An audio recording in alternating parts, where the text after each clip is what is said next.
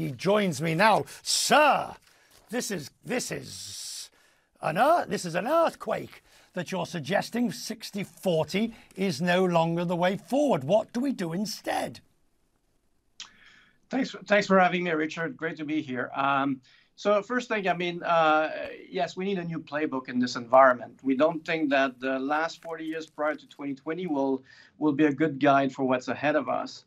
That said, it doesn't mean that the 40 allocation to bonds and 60 is broadly wrong. What we really mean by this is that the simplistic approach of simply getting your allocation broadly to a broad index of bonds and a broad index of equities and sitting there, setting and forgetting, will likely not be working as much as well as it has in the past. And so we need to approach that differently going forward.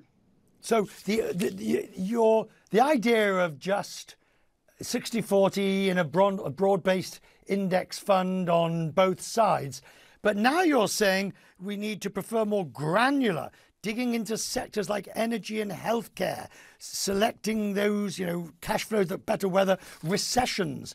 You want a portfolio that favors income, but at the same time gets into the nitty-gritty of underneath it. How do you do that?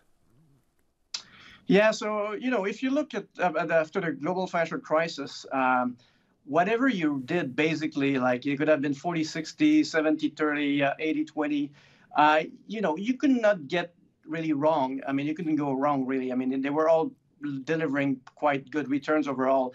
And the reality is that we're in a world where everything was, you had a bull market in everything during that period.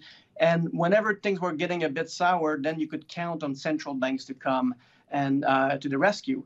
And so that provided a very favorable environment for a simplistic allocation like 60-40, again, in the simplest form.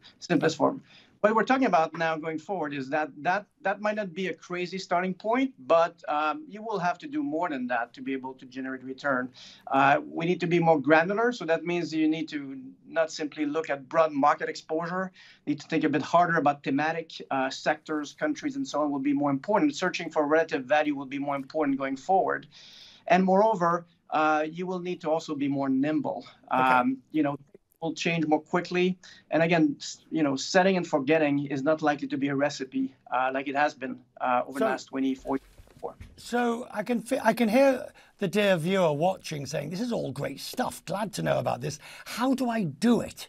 Because, I would normally go and, I realize at the professional level, it's very easy in the sense of, you have the facilities. But for the person who's now got to manage a 401k or a retirement, a defined contribution pension, what do they do?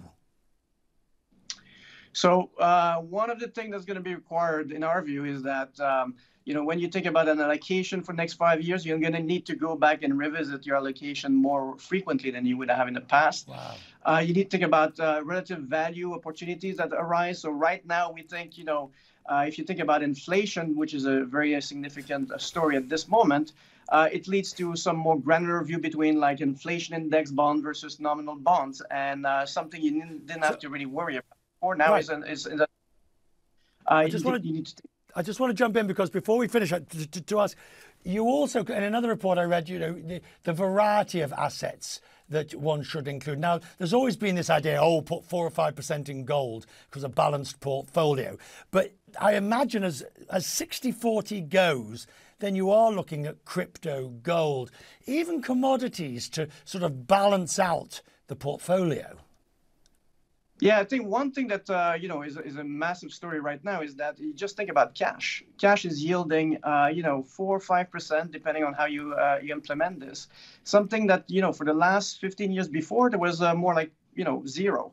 So that is already making the bar for your asset allocation much higher. You can already generate that kind of income just by sitting on cash. And now you need to think much harder about how you redeploy the rest.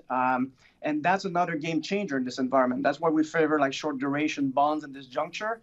You need to think about other asset class across the spectrum, not simply just the broad, equity and bond allocations.